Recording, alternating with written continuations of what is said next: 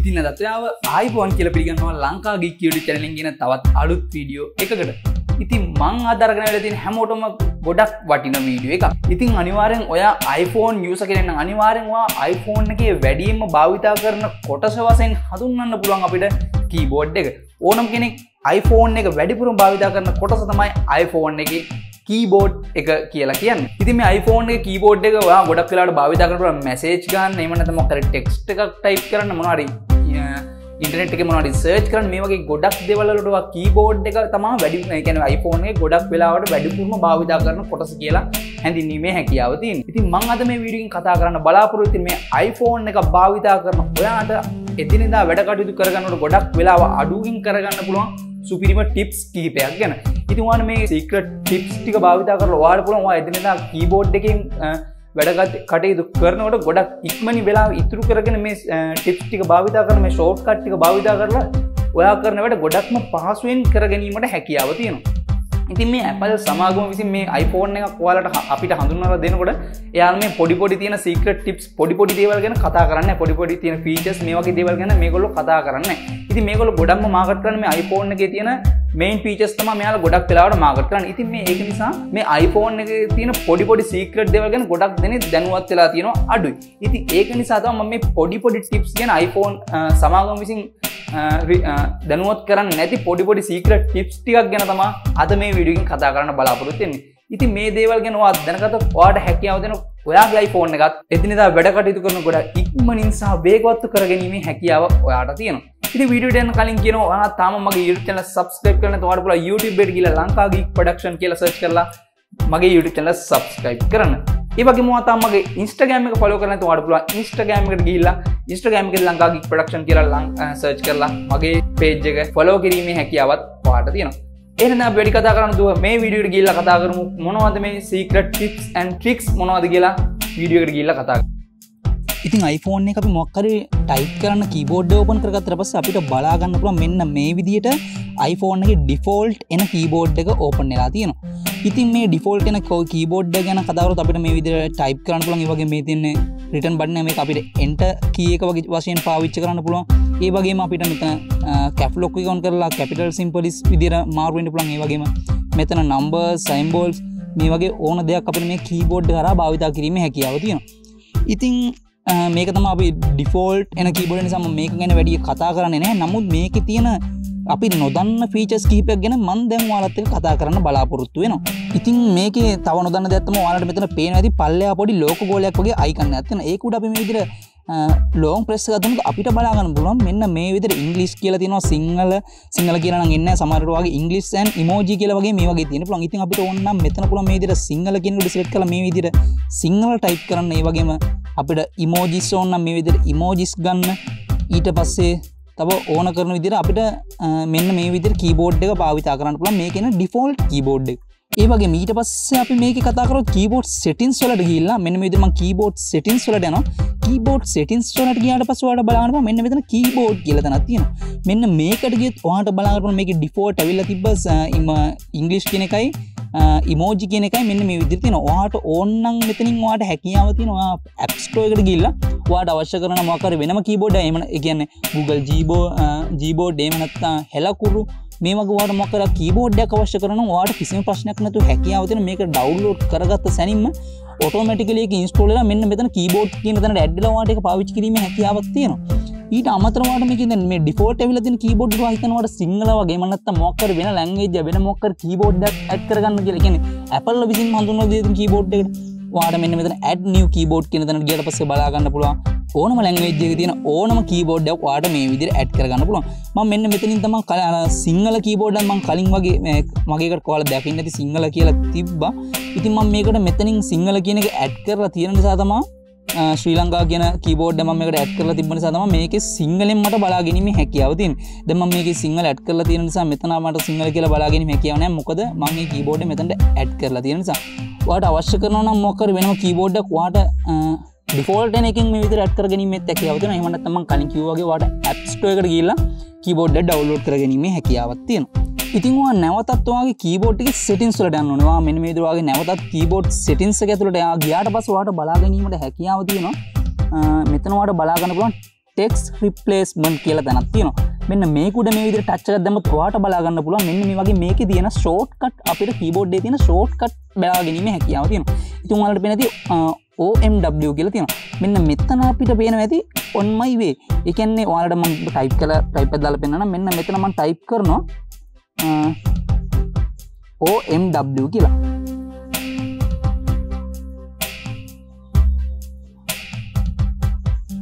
ඔයාලට වෙන ඇති OMW කියලා ටයිප් කරපුවම ඔයාලට ඕන OMW කියලා මෙතනින් සිලෙක්ට් කරගන්න පුළුවන්.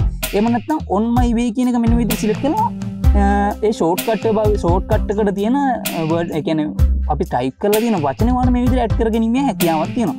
ඊට පස්සේ තව ඔයාලට ඕන නම් තව ඒ වගේ ෂෝට්කට් එක ඇඩ් කරගන්න ඔයාලට මේ වගේ ලොන්ච් ප්‍රෙස් එකක් දීලා keyboard settings වලට ගිහිල්ලා මෙන්න මේ විදිහට text කියන එකට යන්න තියෙන්නේ.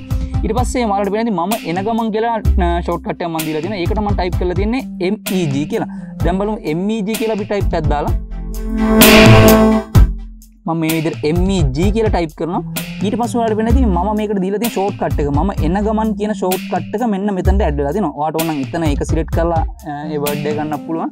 එහෙම නැත්නම් OMG කියලා ටයිප් කරලා ඒ වර්ඩ් එක ඔයාලට සිලෙක්ට් කරගැනීමේ හැකියාවක් තියෙනවා. දැන් මම ඔයාලට කියලා දෙන්නම් කොහොමද මේ ටෙක්ස්ට් රිප්ලේස්මන්ට් එකකට අපිට අවශ්‍ය කරන වාක්‍යයක් ඇඩ් කරගන්න කියලා. ඔයාලට පේනද මෙන්න මෙතන දකුණු පැත්තේ පොඩි ප්ලස් අයිකන් එකක් තියෙනවා. ඒක උඩ ඔයා ටච් එකක් දැම්මොත් ඔයාට බලා ගන්න පුළුවන් මෙන්න මෙතන පළවෙනියට තියෙන දන අපිට අවශ්‍ය කරන ඒ කියන්නේ අවශ්‍ය කරන වාක්‍ය මොකක්ද ෂෝට්කට් එකක් විතර වදින්න ඕන. ඒක මෙන්න මෙතන අපිට අවශ්‍ය කරන වාක්‍ය මේකේ ටයිප් කරන්න. මම මේ විදිහට මේක ටයිප් එකක් දානවා. මෙන්න මේ විදිහට මම I love you කියන මේකේ ටයිප් කරනවා. ඒ වගේම ෂෝට්කට් එකට මම ටයිප් කරනවා ILV කියලා. ඒ කියන්නේ I love you කියන එකේ මම නිකන් මට ලේසි වචනයක් මම මේක විදිහට ෂෝට්කට් එක විදිහට ටයිප් කරනවා. ටයිප් කරලා මෙන්න මේ විදිහට මම සේව් කරනවා. සේව් කරලා මම නැවතත් යනවා අතන මැසේජ් කරන තැනට ගිහිල්ලා මම කලින් ෂෝට්කට් එකට දීපු වචනේ මම මේ විදිහට ටයිප් එකක් දාලා බලනවා ILV කියලා වල ටයිප් කරාට පස්සේ ඔයාලට බලා ගන්න පුළුවන් මෙන්න මෙතන ILV කියලා වුණා අපිට ඒ වර්ඩ් එකම සිලෙක්ට් කරන්න පුළුවන්. එහෙම නැත්නම් I love you කියන ෂෝට්කට් එක මෙන්න මේ විදිහට අපිට ඇඩ් කරගැනීමේ හැකියාව දෙනවා. ඉතින් මේකෙන් ඔයාලට ගොඩක් හැකියාව තියෙනවා. iPhone එක භාවිතා කරන ගොඩක් එදිනෙදා ගොඩක් භාවිතා වන වාක්‍ය වල මෙන්න විදිහට ෂෝට්කට් එකක් විදිහට ටයිප් කරලා තියලා ඔයාලට ලේසියෙන්ම ඒක නිතරම ටයිප් කරන අවශ්‍යතාවයක් වෙන්නේ නැහැ. මොකද ඔයාලට මේ ෂෝට්කට් එක භාවිතා කරලා ඔයාලට මේක මැසේජ් වල ටෙක්ස්ට් එකක් විදිහට යවා ගැනීමේ හැකියාව තියෙනවා. ඊට පස්සේ අපිට මේ iPhone එකේ තියෙන තවත් වැදගත් දෙයක් තමයි one hand keyboard. ඒ කියන්නේ ඔයා හිතන්න ඔයා නිතරම මොකක් හරි අපි සාමාන්‍ය හුරු වෙලා ඉන්නේ අත් දෙකෙන්ම keyboard එක භාවිතා කරන්නේ. ඉතින් ඔයා හිතන්න ඔයා මොකක් හරි වැඩක් කර ඔයා උදාහරණයක් වශයෙන් ඔයා කැම කකා ඉන්න වෙලාවට ඔයාට හැකියාවක් නැහැ මැසේජ් එකක් ටයිප් කරන්න තනි අතින් ගොඩක් වෙලා යනවා අපහසුයි.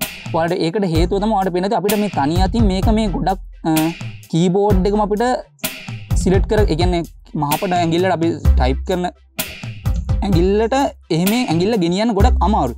අන්න ඒ වෙලාවට ඔයාලට පුළුවන් වම් අත පාවිච්චි කරන කෙනා ඔයාලට පුළුවන් මෙන්න මේ වම් අත පැත්තේ තියෙන බටන් එක සිලෙක්ට් කරලා පස්සේ ඔයාලට දැන් පේනවා ඇති ඔයාලට තනි අතින් ඔයාගේ සම්පූර්ණ keyboard එකම පාවිච්චි කිරීමේ හැකියාව තියෙනවා.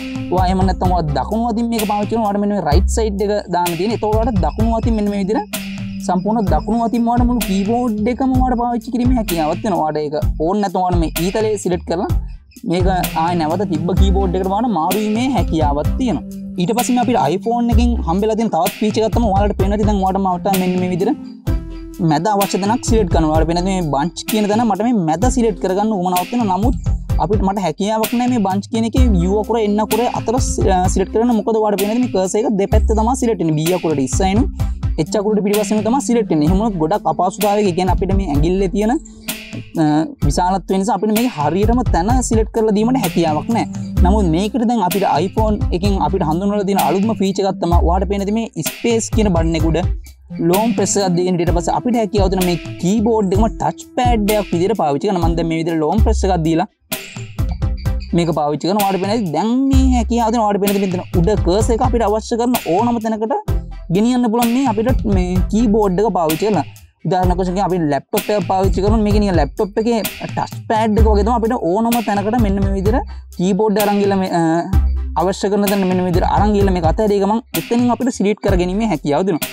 ඉතින් ඒක තමයි ගොඩක් හොඳ ෆීචර් එකක්. මේක කවුරුත් මේ ගැන දන්නේ නැහැ. හුඟක් වෙලාවට සිලෙක්ට් කරගන්න ගොඩක් අපහසු වෙන අවස්ථාවලට මෙන්න මේ ගොඩක් ඉක්මනින් අපිට අවශ්‍ය කරන සියුම් තැන් උනත් සිලෙක්ට් කරගැනීමේ හැකියාව තියෙන මේ keyboard එක ටච් පෑඩ් එකක් විදිහට භාවිතා කරලා.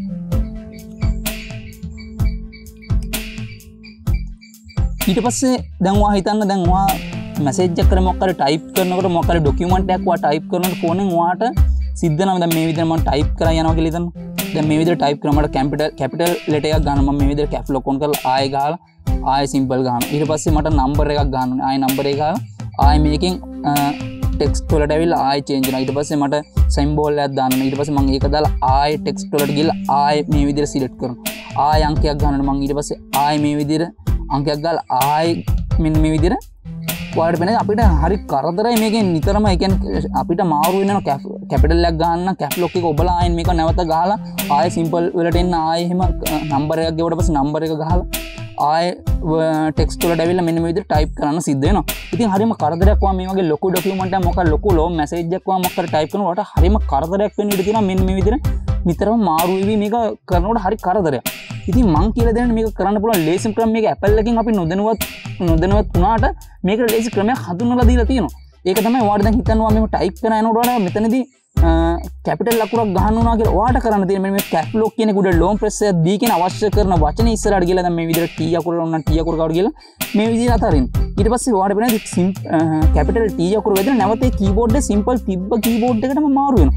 ආයෙ ඔයාලට වෙන මොකක් හරි කැපිටල් ලෙටර් එකක් ගන්න මේ විදිහට ලොම් ප්‍රෙස් එකක් දීලා එතනට ගිහලා අතරින් විතරයි දෙන්නේ. මේ විදිහට ඔයාලට ඕන කරන වචනයක් ඕන විදිහට සිම්පල් ලෙටර් එකක් මේ විදිහට ලොම් ප්‍රෙස් එකක් දීගෙන ගිහලා අතරට පස්සේ ඔයාලට සිම්පල් ලෙටර් එක ඔයාලට ටයිප් කරගැනීමේ හැකියාව තියෙනවා. නමුත් ඊට පස්සේ ආපහු කැපිටල් ලෙටර් එක ටයිප් කරනකොට පස්සේ නැවත සිම්පල් ලෙටර් එකට ඔටෝමැටිකලි චේන්ජ් වෙනවා අපිට බලා ගැනීමේ හැකියාව දෙනවා. දැන් ඔයාලට හිතන්න ඔයාලට මොකක් හරි ඉලක්කමක් දා ගන්න ඕන කියලා මෙන්න මේ ඉලක්කම කියන එකට ලොම් ප්‍රෙස් එකක් දීලා ඔයාලට අවශ්‍ය කරන ඉලක්කම ඉස්සරහට ගිහලා අතරින් ඊට පස්සේ නැවත ඉලක්කම වැදිලා නැවත සිම්පල් එක තිබ්බ කීබෝඩ් එකෙන් ඔටෝමැටිකලි මාරු වෙනවට බලා ගැනීමේ හැකියාව තියෙනවා. පාර සිම්බෝල් එකක් ගන්නවා මෙන්න මේ විදිහට සිම්බෝල් එකට ලොම් ප්‍රෙස් එකක් දීලා අතරින් විතරයි තියෙන්නේ. මේ විදිහට ඒ සිම්බෝල් එක වැදිලා ඔටෝ නැවතම පාවිච්චි කරපු කීබෝඩ් එකට මාරු වෙනවා. ඉතින් මේකේ දිනදා අපි ගොඩක් වැඩ කරනකොට අපි නොදැනුවත් වුණාට මේක ගොඩක් හොඳ දෙයක්. ඒ කියන්නේ Apple සමාගම විසින් මේ දේවල් අපිට කියලා දීලා තිබ්බේ නැති වුණාට එයාලා මේන්ලි මේකේ තියෙන මේන් ෆීචර්ස් විතරක් මාකට් කරාට මෙන්න මේ ෆීචර්ස් ගැන එයාලා හඳුන්වලා දෙන්නේ නැහැ. ඉතින් ඒක නිසා තමයි මේ වීඩියෝ කරන්න බලාපොරොත්තු වෙන්නේ. ඔයාලට ලේසියෙන්ම සාමාන්‍ය Android keyboard එකට වඩා හොඳට ඔයාලට මේ iPhone එක keyboard එක භාවිතා කිරීමේ හැකියාව උතර මෙන්න මේ තියෙන මෙයාලගේ top secret tips ටික භාවිතා කරලා. ඊට පස්සේ මම ඔයාලට තව එකක් කියලා දෙන්නම්. දැන් මම මේ විදිහට හිතන්නකෝ මොකක් හරි word එකක් ඔයා මේක type කරලා දිනවා කියලා. මෙන්න මේ විදිහට word එකක් මොකක් හරි type කරලා දිනවා. දැන් ඔයාලට මේක ඕනනම් ඔයාලට මේක select කරගෙන ඉඳලා නැත්නම් double tap එකක් දීලා මෙන්න මේ විදිහට ඔයාලට අවශ්‍ය කරන word එක select කරගන්න පුළුවන්. select කරගත්තට පස්සේ ඔයාලට ඕනනම් මෙතනින් copy cut මේ වගේ දේවල් කරගන්න පුළුවන්. ඉතින් ඊට වඩා ලේසි ක්‍රමයක් තියෙනවා ඔයාලට මේක copy කරගන්න පුළුවන්. ඔයාලට මෙන්න මේ විදිහට pitch in එකක් දුන්නාට පස්සේ ඔයාලට බලා ගැනීම හැකියාව දැන් මෙතන උඩින් copy කියලා වැටෙනවා. ඒ කියන්නේ මේ වගේ pitch in එකක් දුන්නාට පස්සේ ඔයාලට select කරලා තියෙන word එක automatically copy වෙනවා. ඔයාලට පේනවා මෙතන උඩින් copy කියලා වැටෙනවා. ඊට පස්සේ මේ pitch out එකක් දුන්නාට පස්සේ අපිට ඒක නැවත අවශ්‍ය කරන තැනට paste කර ගැනීම හැකියාවක් තියෙනවා. ඔයාලට පේනවා මෙතන උඩින් copy කියලා වැටුණා. දැන් ඔයාලට අවශ්‍ය කරන තැනට මෙන්න මේ විදිහට cursor එක අරන් ගිහිල්ලා ඔයාලට කරන්න තියෙන්නේ pitch out එකක් අවශ්‍ය කරන තැන මේකට නම් ගිහලා out එකක් දුන්නාට පස්සේ ඔයාලට පේනවා මේක automatically paste වෙනවා. දැන් ඔයාලට ආයෙත් අවශ්‍ය කරන තැනකට ගිහලා මෙන්න වගේ නැවත pitch out එකක් දුන්නාට පස්සේ නැවත ඒක paste වෙනවා. ඔයාලට බලා ගැනීමේ හැකියාව තියෙනවා. ඉතින් ඊට පස්සේ ඔයාලා දැන් මේක කට් කරගන්නවා වගේ වුණා ඔයාලට කරන්න තියෙන මෙන්න මේ වගේ අවශ්‍ය කරන එක select කරන් ඉඳලා double pitch එක මේ විදිහට දෙන්න තියෙන්නේ. දෙපාරක් කරලා පස්සේ ඔයාලට බලා ගන්න පුළුවන් මේක කට් වෙනවා. නැවත ඔයාලට ඒක paste කරගන්න ඕන නම් එකපාරක් මෙන්න මේ විදිහට දුන්නාට පස්සේ ඔයාලට නැවත ඒ word එක paste කර ගැනීම හැකියාව තියෙනවා. ඉතින් මම මේක කියලා දෙන්න යන තව එකක් තමයි ඔයාලට පේන ඇති. දැන් මම මේ වචන මේක මේ විදිහට select කරනවා. මේ විදිහට select කරලා හිතනවා දැන් මොකක් හරි ටෙක්ස්ට් එක type කරගෙන යනකොට ඔයාලට මොකක් හරි undo redo කරන්න ඕන කියලා. ඔයාලට කරන්න තියෙන ඔයාගේ ෆෝන් එක මෙන්න මේ විදිහට shake කරන්න. ඔයා හිතනවා මොකක් හරි වචනයක් type කරන් ගියා කියලා. ඒ වචන ඔයා type කරන් ගියට පස්සේ ඔයා හිතනවා ඔයාලට මේක undo redo කරගන්න ඕන කියලා. කියන්නේ ඔයාලට නැවත cut paste වගේ දෙයක් කරගන්න ඕන. ඔයාලට මේ වගේ දෙපාරක් shake කරන්න තියෙන්නේ. shake කරාට පස්සේ ඔයාලට බලා ගන්න පුළුවන් ඔයාලට undo කරන්න ඕන, undo කරන්න පුළුවන්, redo කරන්න ඕන, redo කරන්න පුළුවන්. මෙන්න මේ විදිහට මම undo කරනවා. නැවත ඔයාලට මේ වගේ shake කරලා redo කරන්න ඕන, redo කරගැනීමේ හැකියාව තියෙනවා. මෙන්න මේක ඔයාලට මොකක් හරි ටෙක්ස්ට් එකක් ඔයා select කරන් ඉන්නකොට ඒක cancel වුණා. ඒ කියන්නේ සාමාන්‍යව ඔයා දන්නවා ඇති back කරලා back space කරලා keyboard එක පාවිච්චි කරනකොට වගේ කරන දෙයක් තමයි ඔයාලට මේ double shake එකකින් කරගැනීමේ හැකියාව තියෙන්නේ. ඉතින් මේ වීඩියෝ එක සම්පූර්ණයෙන් බැලුවනම් ඔයාලට දැනගන්න ලැබෙන්නේ නැති ඔයා මෙච්චර කාලයක් iPhone එක භාවිතා කරාට මෙන්න මේ වගේ සීක්‍රට් ටිප්ස් ගැන ඔයා මෙතෙක් කාලයක් දැනුවත් වෙලා නැතුව ඇති. ඉතින් මේ ටික ඔයා දැනුවත් වුණා නම් ඔයාට දැන් හැකියාව දෙනවා ඔයාගේ iPhone එකේ keyboard එක භාවිත කරලා කරන වැඩ කටයුතු ගොඩක් ඉක්මනින් සහ වේගවත්ව කරගැනීමේ හැකියාව ඔයාට තියෙනවා. ඉතින් මම අද මේ කතා කරපු ටිප්ස් ගැන ඒ කියන්නේ මම අද කතා කරපු ටිප්ස් වලින් ඔයා කැමතිම ඔයාට හිත ගිය ගොඩක් හොඳම ටිප්ස් එක මොකක්ද කියලා අනිවාර්යෙන් පල්ලෙයක් කමෙන්ට් සෙක්ෂන් එකේ කමෙන්ට් එකක් දාන්න. ඉතින් මම මේ කතා කරපු ටිප්ස් වලට අමතරව ඔයා වෙන මොනවද ගැන දන්නවනම් අනිවාර්යෙන් ඒ ගැන පල්ලෙයක් කමෙන්ට් සෙක්ෂන් එකේ කමෙන්ට් එකක් දාන්න. මොකද ඒ ගැන එතකොට මගේ වීඩියෝ එක බලන අනිත් යාළුවන්ට දැනවත් වීමේ හැකියාව තියෙනවා. ඉතින් මේ වීඩියෝ හොඳයි කියලා හිතනවා අනිවාර්යෙන් ඔයාගේ සෝෂල් මීඩියා වල මේ වීඩියෝ එක ෂෙයා කරන්නත් අමතක කරන්න එපා. මොකද ඔයා එහෙම ෂෙයා කරොත් විතරයි තවත් මේ ගැන නොදන්න එක කෙනෙකුට හරි දැනගැනීමේ හැකියාව තියෙන. ඉතින් අද වීඩියෝ එකේ දෙනාට ගොඩක් ස්තුතියි. තවත් මේ වගේ වීඩියෝ අරන් එමි බලාපොරොත්තු වෙමි. මම අද සමු ගන්නවා. අන්තිරංජන් නිතරම තවත් වීඩියෝ එකකින් හමු වෙමු.